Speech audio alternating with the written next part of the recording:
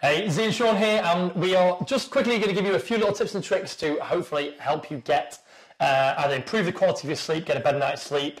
As we know, if you get a good sleep, you're going to be feeling fresh, invigorated, you're about to train hard, you'll get better results in the gym. So a lot of people we speak to, a lot of members, a lot of people we speak to outside the gym, struggle to get a decent number of hours of sleep per night. I mean, what would you say minimum number of hours sleep per night you want to be getting to sort of really get better results? Ideally, you're looking between 6 to 8 hours, and that does sound quite obvious and easy, and everyone knows it. But I've always got something in mind that if you sleep before 12, 1 hour is worth 2. Have you ever thought that? I haven't actually. Yeah. No. So if you go to bed at 10, you actually get 4 hours.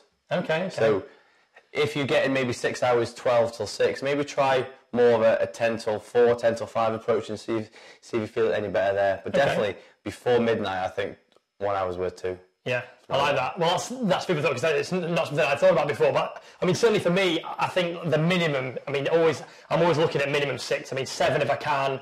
My little tip would be, again, this is a bit of a no-brainer, and people will say, well, I can't do it, but just trying to get to bed earlier. You know, just trying to bring your bedtime back from midnight to 10 or even before then, and then just if you're worried about losing hours of the day, maybe it's work time or family time or whatever it might be, try and add that on to the beginning of your day. So for me, I try and go to bed 9:30, 10 latest, but I'm up at kind of. Would you say that's linked half to 4 or 5?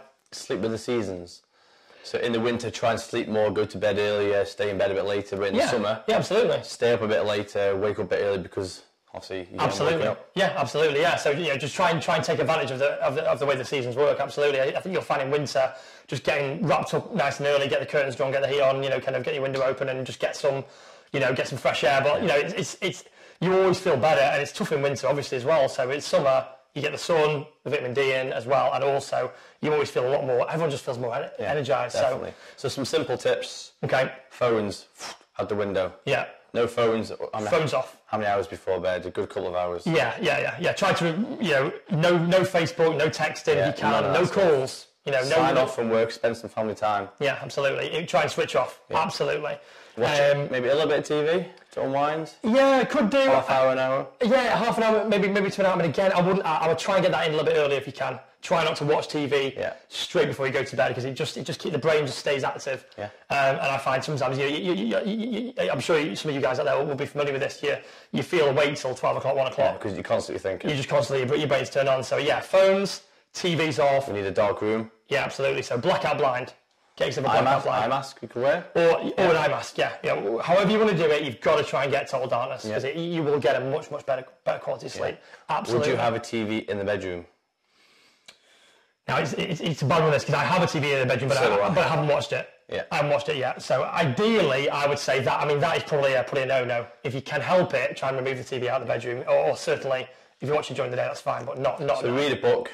Yeah. Spend more time just kind of chatting, spending time with kids. Yeah. By the end of the day, if you've done everything right, if you've done your work, if you've done your training, you should be feeling ready to sleep. You don't want to go to bed, aren't you? Exactly right. So that comes down to having a good routine, getting up early, doing your work in your work hours, doing your family time in your family hours, and then just going to bed. And it's just that, developing that routine, I always find. Yeah, no, absolutely. There's one that we've not really talked about as coffee drinkers, as caffeine addicts as well.